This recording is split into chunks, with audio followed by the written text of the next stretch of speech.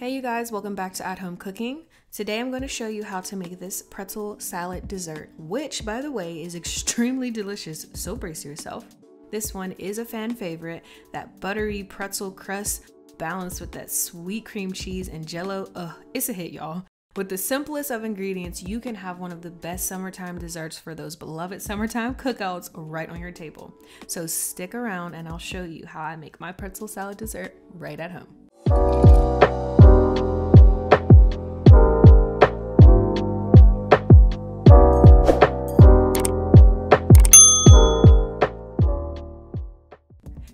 So to get things started, I already have my Jell-O right here, which we will get to in a moment. I also have some water I had started boiling because I feel like we all know how to boil water, right? Right, hold that thought.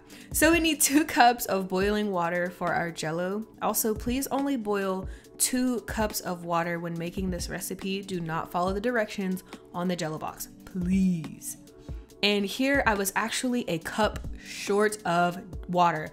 I let it boil too long before turning on the camera and some of the water evaporated. So I had to go back in and bring 1 more cup to a boil and add that to my already 1 cup that I had. So frustrating. All specific ingredients and measurements will be mentioned for you in the description box below, so please make sure you go ahead and check that out. Now that we're all caught up and have our required cups of boiling water, we are going to add in our strawberry flavored Jell-O to our boiling water. We're going to mix that until it's nicely dissolved, and we will set that to the side and allow it to cool to room temp. Now it is time to smash these pretzels in this here Ziploc bag with whatever you have in your possession that can crush up your pretzels. Here I am using a beautiful baseball bat. I am using a wooden rolling pin, people, okay? You also want to make sure that you are measuring your pretzels before you smash them. Here I have 2.5 cups of extra thin pretzels, which I strongly recommend for this recipe that you use a 12-ounce bag of mini whole pretzels. Mini! I grabbed the wrong kind of pretzels twice when I went to my local Aldi's and I was just ugh. So I just did what I had to do to finish the recipe, to finish the video. I didn't let it stop me, but at the end of this, I ended up having to grab 7 cups total of the pretzels before I smashed them to achieve the amount of pretzel crust. But if you do it the right way, you get mini pretzels, you will only need to use 2.5 cups of the mini pretzels. Now onto our butter, y'all. I have completely fallen in love with butter. It is so bad. To our pan that we have over medium heat, we are melting down 8 tablespoons of unsalted butter. Once your butter has melted down, we will add in 1/4 cup of sugar and mix until dissolved.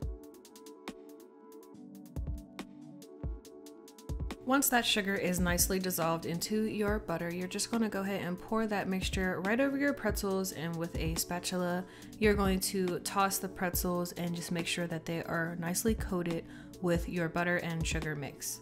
If you're enjoying this video, please consider subscribing to the channel and hitting that like button.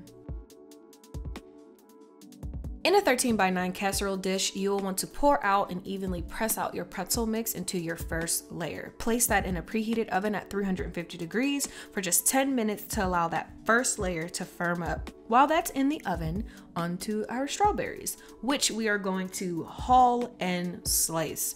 I start by removing it's pronounced calyx, which is just a little green leaf atop, so you can see, or so I can see, where I am cutting. I do this to eliminate waste, obviously, and with a small paring knife, I'm going to cut in a circular motion around the pale flesh, removing the center white piece, which I find at times to be a little bit bitter, and then I am going to slice the strawberries.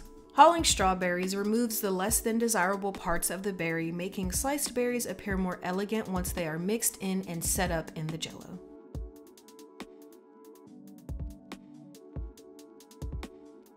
As you are finishing up those berries, your pretzel should actually be done at this point, so we will set that aside and allow it to cool to room temperature.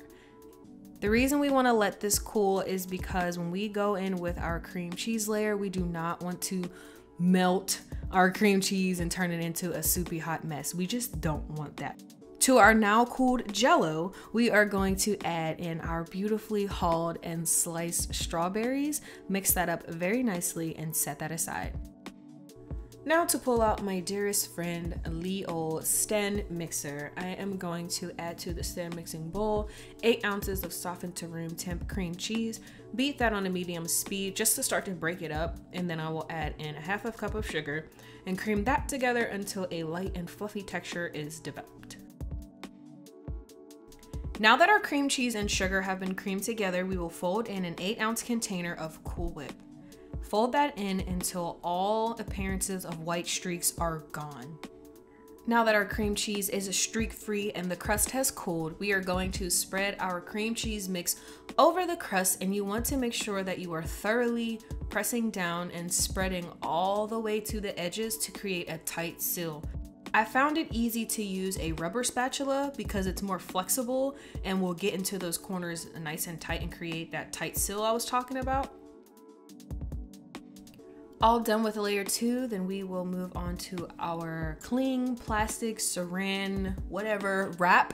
We're gonna place that on top tightly and place our dish in the refrigerator to firm up for 30 minutes. Before it goes in the refrigerator, obviously you want to make sure you give it a little droppy drop action to get rid of any air pockets that are potentially hiding. After 30 minutes have passed, we are going to remove the plastic top and spread our strawberries and strawberry jello mix evenly over our chilled cream cheese layer. Now, I accidentally let my cream cheese sit in the refrigerator longer than the 30 minutes, so my jello did begin to set, but it is okay. It's going to set and become jello in the end anyways, right?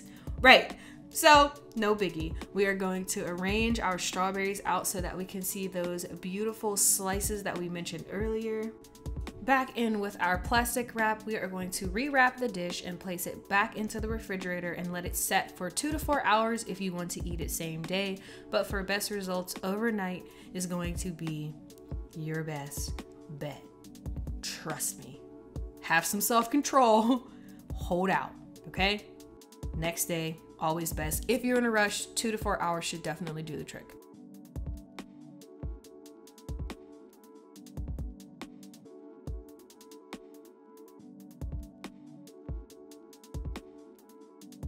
All right, new day, new shirt. As you can tell, I was beyond excited. Like I said, practice some self-control. I did, and I'm excited, but first, let us pray. Dear Lord, thank you for this food that you've allowed me to prepare and eat. I ask that it be nourishing and keep me strong. In the name of my Lord and Savior, Jesus Christ, I pray. Amen. Something about this dessert just does it for me. I really enjoy the crust. I think that might be my favorite part. It's the butter and the sugar and the salt from the pretzel. They go so well together. And then the cream cheese and the jello layer is just like a nice extra touch of sweetness. I enjoyed making this for my family. Hopefully this can be the highlight of your next cookout, and I am not off to share this one. Absolutely not this time. If you enjoyed this video, please take a moment to like and subscribe to the channel for more fun and easy recipes. Until next time.